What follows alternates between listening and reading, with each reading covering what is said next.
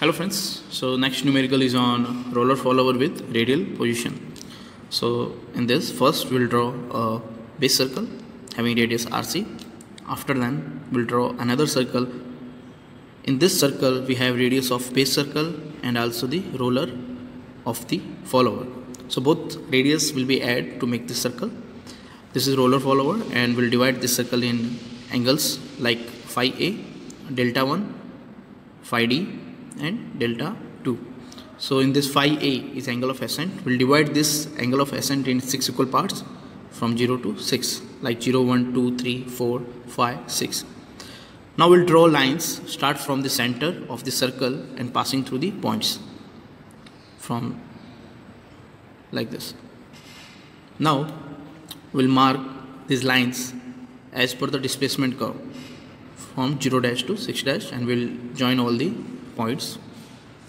Now we'll create a circle on each marked point which having radius RR, and now we'll make final cam profile for angle of ascent that will be tangent to all the circle.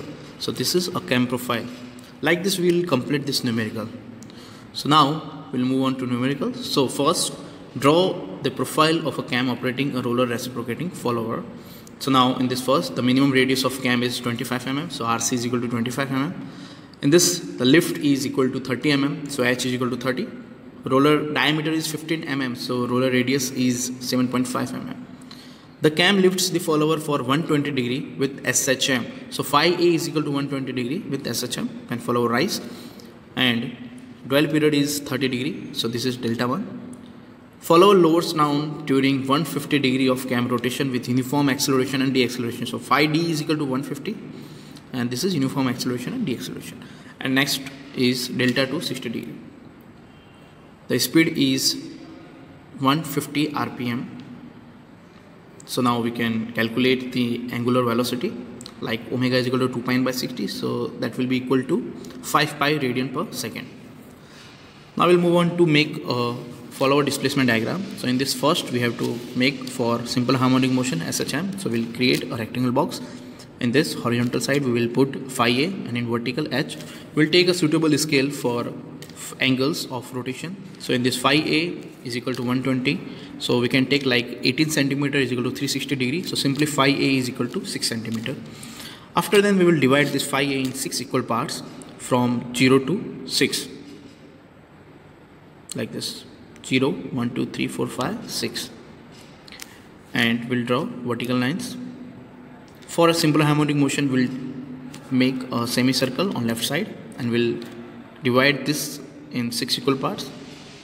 Now from each point, we will draw horizontal line and we'll mark the intersection points like this from 0 dash to 6 dash. And we'll join all these points. And this is the final displacement curve for follower rise. Now next is dwell first, that is 30 degree, and next uniform acceleration and deceleration. So same like we will first create a rectangle box, and in this phi D is equal to 150 degree.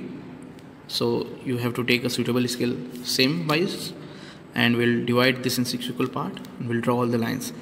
Now further, as the center line, we'll divide in 6 equal parts and draw a diagonal. After then, from top left bottom to we will join 6, 5, 4, 3 and same like bottom right corner to 0, 1, 2, 3. Now we'll mark the intersection points from 6 dash to 0 dash and we'll join with a smooth curve like this. So this is the displacement diagram, displacement curve for follower return, and next last is dwell, that is delta 2 is 60 degree. So this is follower displacement diagram. This diagram will be helpful for making a final cam profile. So now first we'll draw a base circle, after then RC plus RR that we already have discussed. Now as this is radial follower, so in this we will take a roller follower on radial position, and next we'll divide this circle in different angles, that is phi A, delta 1, phi D and delta 2. Now we'll divide this phi A in 6 equal parts from 0 to 6 and same like phi D from 6 to 0. Now we'll draw a line start from the center point passing through the points like this. Same for 5D, and now we'll mark the displacement on these lines, as we already have 0 to 0 dash, 1 to 1 dash, 2 2 dash, 3 3 dash, 4 4 dash, 5 5 dash, 6 6 dash. Same for 5D, from 6 6 dash to 0 0 dash, we'll mark all. Now we'll join these all points by a smooth curve.